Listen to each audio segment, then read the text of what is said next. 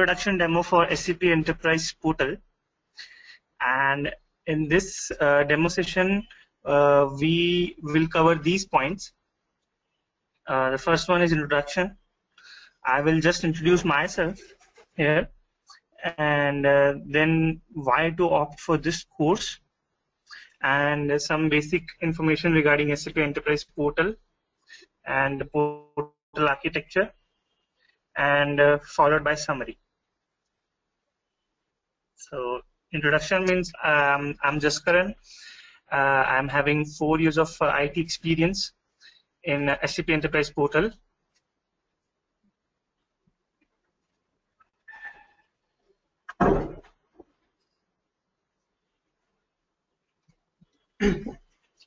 And I will be conducting these sessions on SAP Enterprise Portal. Why to opt for this course? So basically, whenever we start any course, we must have answers to the 2 questions. The first one is, am I going in the right direction? And the second one is, will it be fruitful for me? So why to opt for this course? Like, why to go for SAP Enterprise Portal? SAP Enterprise Portal is a very niche technology nowadays, and as far as business is concerned, SAP Enterprise Portal is a must. Why? Because whenever you want to see reports or any graphs or bar charts, everything that comes up together in one platform, that is SAP Enterprise Portal. So even if I say what is the purpose of SAP Enterprise Portal is, it's very clear. It's with business. We need to deal when we need to have to discuss deal with business, then we go for SAP Enterprise Portal.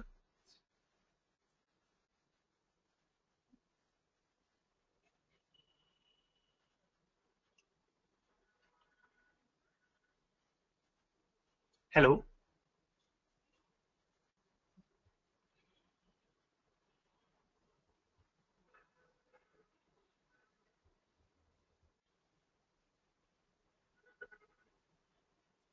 Does anybody join?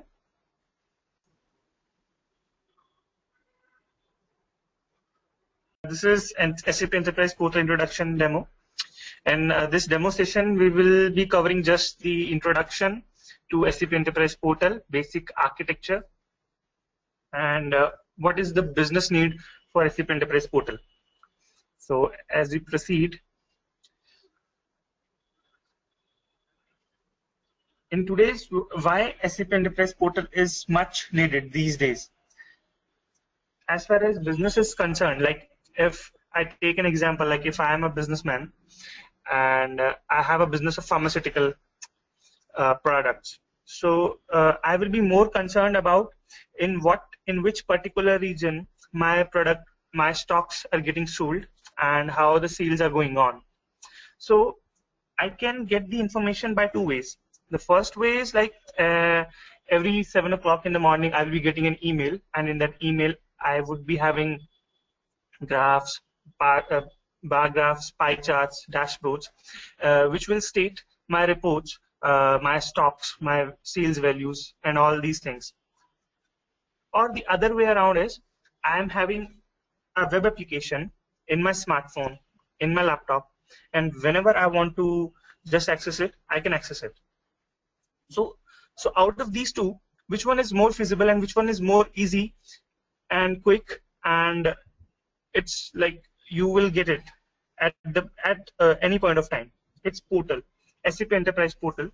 So this is the point where it comes into picture. So I just need to clear one thing. The web application, when I say, it's inside the organization, mainly for business users. For business users, not it's not exactly a website, because website is like it will be used globally.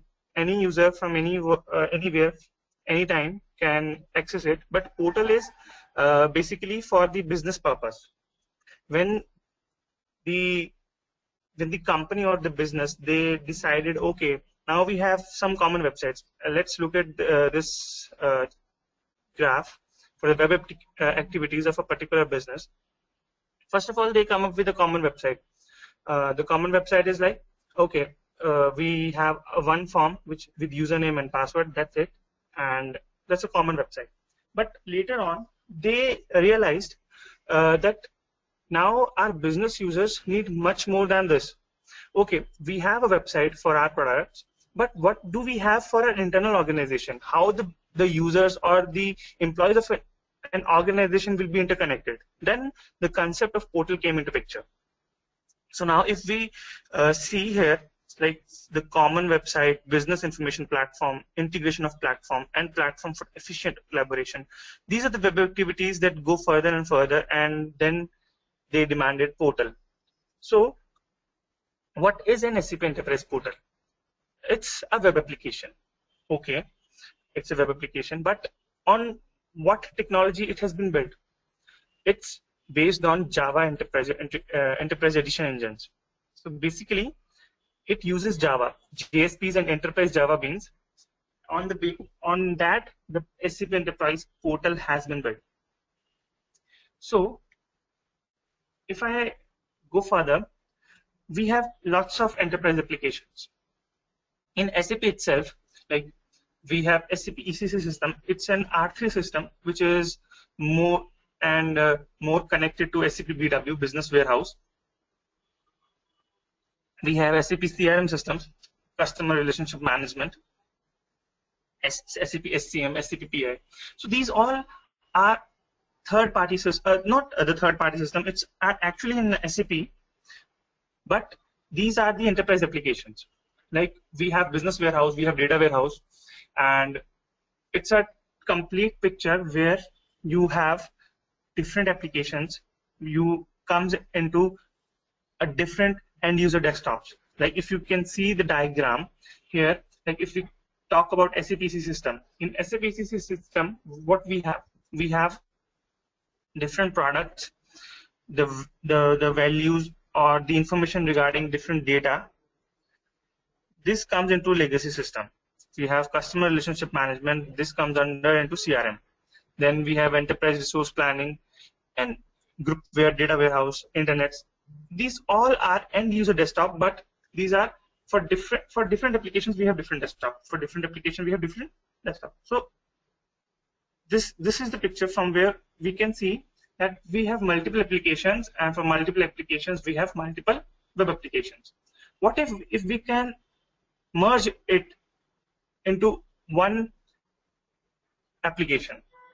Like a particular user will just log into one URL, and there he can access his BEX reports. Actually, BEX reports is it's again from SAP BW. Like from Business Warehouse, we derive reports which are generally called BEX reports. BEX reports, SAP Business Objects reports, or mainly the dashboards or the reports or the graphs, anything. So how if all the applications merge into one URL? So it will be easy for them. Like they just need one URL, and there they will find everything. So now we come into what is SAP Enterprise Portal. So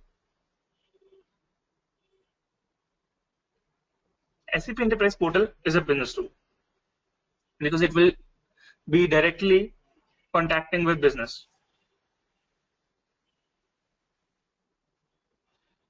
And the most important thing about SAP Enterprise Portal is it's a single point of access to all the contents and all the applications. Just as I said, like if you consider SAP Business Objects, it's a reporting tool. What it does, it generates reports on a data. On what data? Depending on the business. So if I need to business object reports, there are two ways. Either I will log into Business Object Explorer, I'll go there, and from the documents I'll just navigate, and then I'll go to that particular report. Or I will be having a particular link in my Enterprise Portal. I just click that link, and tada, my report will be shown in the web page. So it will be easy. So it's a single point of access to all the applications, be it BO reports, be it BEX reports, be it dashboards, anything else. Also, we can merge the business warehouse things in SAP Enterprise Portal. Like our business warehouse T codes, we can merge them. So it's a personalized and customized role-based interface which can be adjusted according to individual requirements. How this point is, I'm going to explain. Like if we have two users, one is having an access to one particular region, let's say US, and the other user is having access to another region, let's say Switzerland. So in the portal, we can actually give the security, or we can actually give the authorization. Then a particular user having access to a particular region, he can see only that part in the portal. It's a very interesting thing. Means when we go further, we can understand how we can implement these security and authorization things. And the other thing is single sign-on facility. SAP Enterprise Portal provides single sign-on facility on LDAP. What is LDAP? Light Directory Active Protocol. We will understand. We will get to know about these things in later session. But this is the, if we say, brief idea of Enterprise Portal. So this is the brief idea. Like SAP Enterprise Portal is nothing but a Java application, but in another way. SAP has introduced a NWDS, Netweaver Developer Studio. Like if you want to customize your portal, like if you want to add new links and everything in your portal, you can use NWDS. It's a developer studio. However, the coding would be relevant to Java. So if you know basics of Java and some little bit part of Java, you know, it will be very, very beneficial for you to understand how to customize your portal. However, we have some basic templates on which we can develop things in portal. But yes, if you know Java, it will be very, very beneficial. But if you don't know much about Java, then we can also cover that, because if you know a little bit or basics of Java, we can go further in that and we can develop our customized applications. So right now we understand, okay, what is Enterprise Portal? Enterprise Portal is a business tool. Like mainly it is used for business, because the users, the business, they doesn't know about like how the data is being loaded or what is your ETL does, extraction or the transformations you have done in the backend side. The business is just concerned about the reports, because let's say I have just given you an example. Let's rephrase it. Like a manager is more concerned about the particular region is doing good or not. On what basis he will get to know that, okay, like if I'm a manager of a departmental store, and I want to know, okay, my grocery store is there in a particular region, like let's say in Hyderabad and in Delhi. So if I want to know which region is working good, how can I judge that? I will be judging that on reports, on feedbacks of the customers. So like if a particular region, I've got some feedbacks, okay, this particular region is not doing good. So on that, I can make decisions. So to make the decisions, I need reports, I need dashboards. So all these things comes into Enterprise Portal. So that's why it's a business tool. So now we'll go further on our business motivation for portal. Why business need Enterprise Portal? Okay, we just got to know, okay, because it's a central point of access for all the applications, content, and services. Apart from that, why business needs Enterprise Portal? It will be more clear when I just go to these three parameters, like heterogeneous systems, complex business environments, protected technologies, and communication protocols. So what are these 3 points? The first point is heterogeneous systems. Okay. The main thing in today's business is its IT landscape. You can see IT is everywhere. It's in medical, it's in finance, it's in crafts like foods or something. Everywhere we have databases, we have data warehouses built. So everywhere we have IT.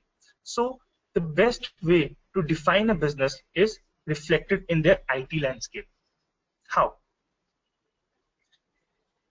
The IT landscape, it is the heart of your business in today's world. Why? Because everything runs on IT. So how business needs portal? The first thing is heterogeneous systems. Now we know that we have lots of data coming from lots of different systems. So this is why it's called heterogeneous system. And now we have to put all the systems into one platform because we have to understand it. So on that, we have to make that all the heterogeneous systems, all the different systems from different parameters, different things, they should always come into one single point. So this is the first thing. The second thing, okay, if now the systems are different, obviously they will make it complex. Like if we say SAP ECC, there the data or how the data is structured and everything would be different. In CRM system, the data structure would be different. So all the heterogeneous systems when comes into one place, so it will always be complex things. So how to deal with these complex things? With the help of SAP Enterprise Portal. And also protect technologies, yes. Why? Because we have authorization things in SAP Enterprise Portal, and believe it, it's very secure because we define roles. We define the portal administrator, he defines roles and all the authorization schemes. So it's purely and purely secure. So these are the three things. Means business, why business needs portal? Because it needs a platform where all the other systems should come, and there should not be complexity, because if complexity is lower, then obviously your performance will increase. And also if it is coming from all the systems, it should come into platform, so it should be protected. So with the help of portal, you can also secure it. This is the login screen of a portal. It looks like whenever you get, actually I'll just write the URL pattern, like how the URL should look like for a portal. Just give me a second.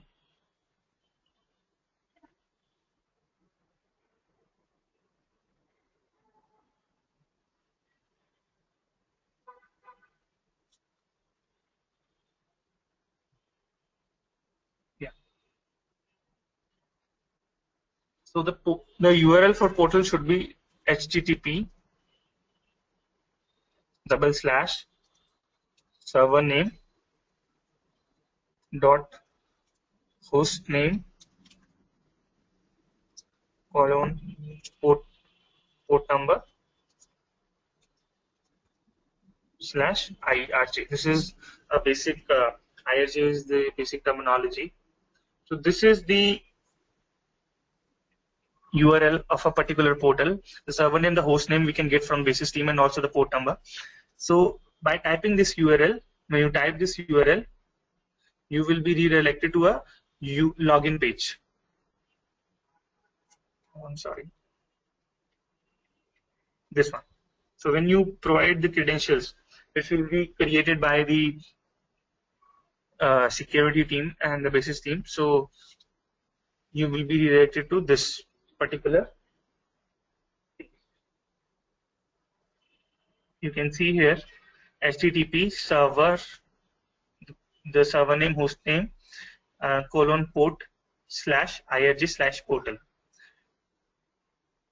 This is the screen which looks like when you log in SAP Enterprise Portal. Now you can see a web page with home and employee self-service. These all are the tabs. So what are these and what are their goals, and what are for why these are there? So we will study that in our future sessions. So just I just want to give you a glimpse. Like this is a portal, SAP Enterprise Portal, how it looks like, and we have number of links there, number of tabs, In a particular tab, we can have number of reports that we will study later, and also we can customize our links as well. So now,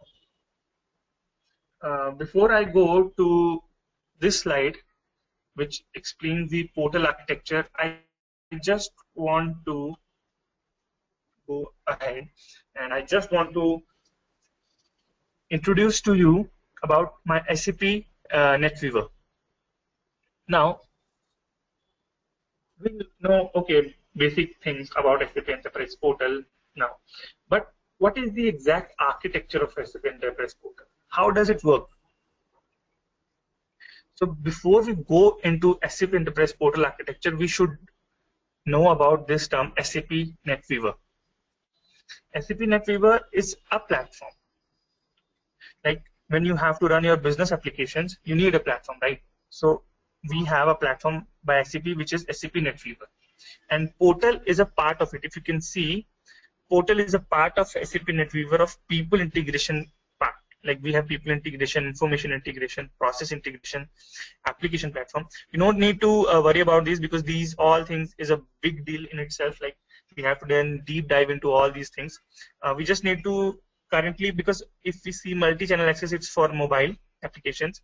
So basically we will concentrate on Portal and also on mobile applications. Today, if we see SAP Enterprise Portal on mobile, on smartphones it's Fury.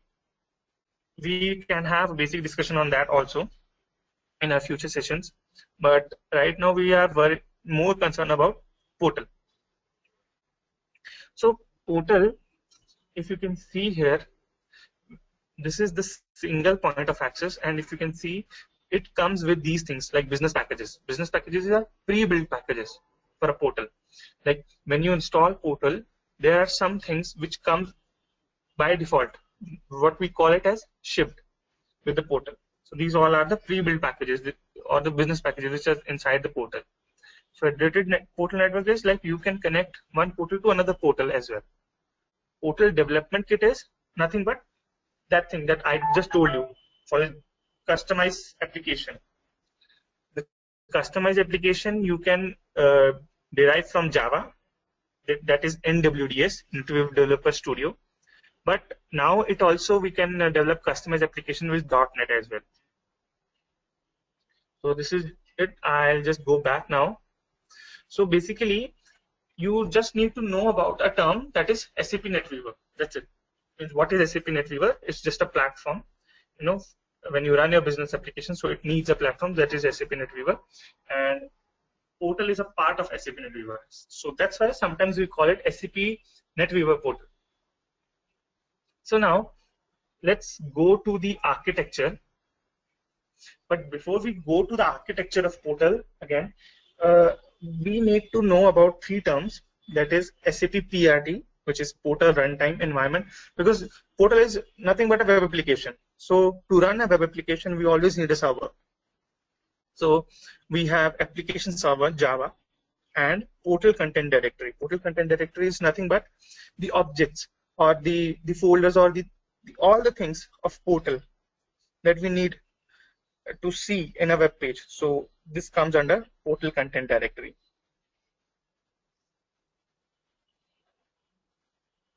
So, so when we say about Portal architecture, it's like Portal is nothing but a web application. So from a browser, I'll just type my URL, what I have just shown you, and then I'll be redirected to a portal. So now in Portal, we also comes across different things. However, it will be too complex right now. If I'll say like, if I use words like I views, worksets, pages, and all roles things, I will use them, but not now. I'll just say as a link. I'll not say I views because it would be more complex at this point of time. We will study about that. So I will just say link. So whenever you click a link, what will happen at the background? You have Portal framework, which is Portal runtime, which is, it is called the heart of Portal. Why? Because as a human body is concerned, like our heart works, it provides blood circulation, it provides blood to every part of the body. So with the heart we live, right? So that's why it's portal runtime. It's also a heart of framework, because with the help of portal runtime, portal runs. How? Whenever you click a link, so portal runtime gets triggered and it observe, okay, the link is what kind of link it is. Is it a URL link, like a different to go to different website, or it's a report link, like to go to some report or to some dashboard, or it's a folder link, like to go to some folder or some documents in the repository of portal. So if it is a website link or URL link, so a page builder will work on it. Like it will go and search for a particular page and then it goes. And if it is like portal services, like some user management services we have and a portal content directory, so it will go there. So portal runtime decides. After we click the link, it observes the link, then it sends the link to that particular department. Then we have collaboration, knowledge management. It's very important because KM, we can store our documents, everything in the KM. So that's why knowledge management is also referred as a repository of portal. User management engine is like it's regarding the security and users authorizations. Like if a particular user, I just given you an example, like if a particular user has access to a region, so he will be able to see only the reports of that region in portal. So all these user access and all the authorizations is maintained in the user management engine, and also the creation of users. Lastly, things are like data sources. Data sources is like the data from where we can get the data. Like it's an SAP, it could be any website, or it could be any third-party tool. And also in user management engine, we have like SAP Java users, ABAP users that we will study in our further slides. So this is the part of the portal framework, like the PRT, which I said, portal runtime. You need to be very familiar whenever you know, okay, I need to discuss the portal architecture. 3 things you should know: PRT, which is portal runtime. The second thing is PCD, portal content directory, and the last is application server, because to run a portal application you need a server. So portal runtime, as I already told you, it's the heart of the portal environment. It means like all the applications, like in technical terms, the portal runtime is an application running on the application server, which delivers the runtime environment for portal components. As I already told you, like it will decide, okay, if a particular link has been triggered, so where to go. Okay, so in this slide it's mentioned. And PCD is portal content directory.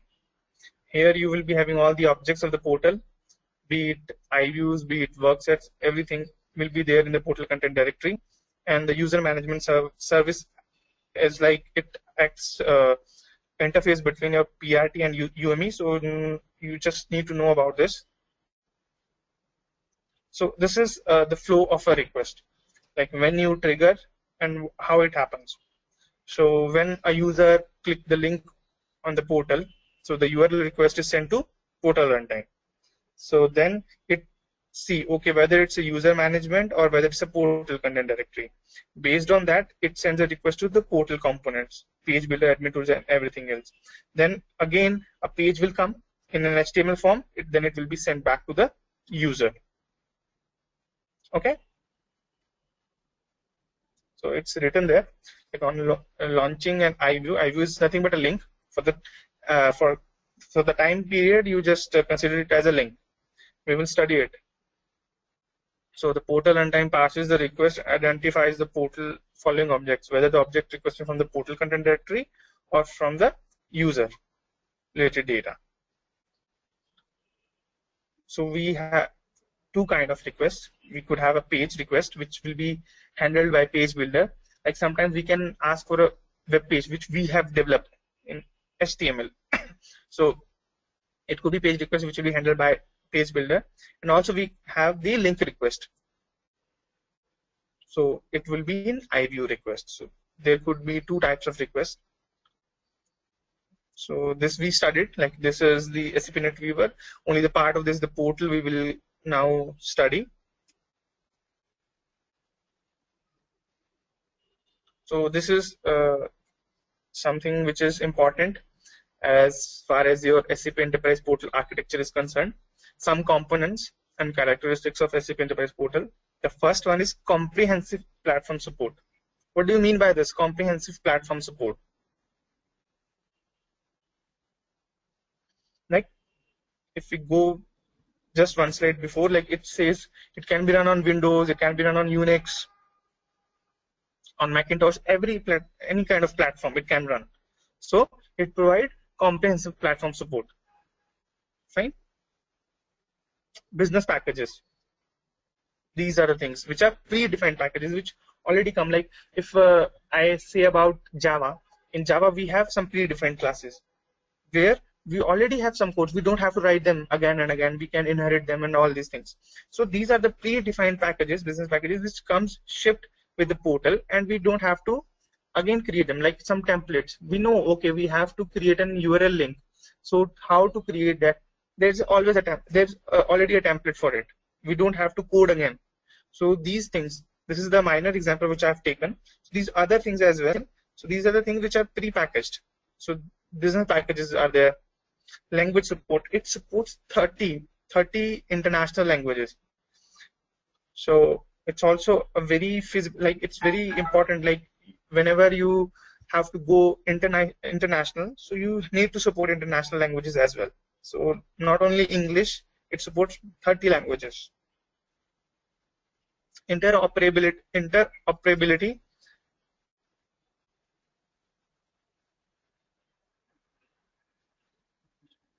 Like we have always a scope of customization. So with this, we can customize portal, and the tool which we use like to customize a page or login page, because if I just go back and I show you the page, the login page is like this. But if you want to customize it, like if you want to have some links there or some good photo or good things, you can always do it. So this is how you can do it with customization with a tool which is called Netweaver Developer Studio. It's a Eclipse tool, but an enhanced version of that. So we can do Java coding on that. So it's always feasible. It's always there. Like you can customize your things in Portal. And the last is federated portal network. As I already told you, like multiple portals you can connect. So these three things which I am focusing, and these are the three things which is very important: PRT, portal runtime container, PCD, portal container, and application server Java. Because we already discussed about PRT and PCD. However, I didn't emphasize much on AS Java, but yes, it's important because it's a server. Server is always important when you have to run your web application. Fine. So this diagram is nothing but the already which I have discussed. This is a little bit more in detail. Like I have just discussed, okay, when a user just click on the link, so it just went to the PRT. But how does it went to PRT? There are some servlet classes. If anyone knows about servlet, so it's very easy. But if no, then we can just Google it out. Like servlet is what? Servlet is like it's an application which is used between your web application and the database server. It just acts as a middle layer. Just so it's just a basic definition of a servlet, but we can go further on that. So it just execute a servlet, then servlet will take the request. All the things are same. It's just an enhanced version of the flow which I have already discussed. Whenever we comes to portal, we will be having lots of terminologies like I've used work sets, pages, rules. These all terminologies which we will cover it, but in our future sessions as well. But we should know about these things. What is iView? What is work set? What are pages, rules in portal? What is NWDS, NWDI? If you know about these terms, then most of the part of the portal is covered, like content admin, system admin, user admin. We will study about these things. So we have come to the end of the session. which is like, what is the basic of SAP Enterprise Portal, need of SAP Enterprise Portal, SAP Netweaver, okay, and evolution and history of Portal, Portal architecture, and basic terminologies used in SAP Enterprise Portal. Currently, we are using, we have the version of SAP Enterprise Portal is 7.4. It has started from 5.0, then 6.0, then 7.0, 7.1, sorry, 7.0, 7.3, and now the latest version is 7. Software package, I think 2. I need to just check it out. But the latest version of SAP Enterprise Portal is 7.4. So, any questions?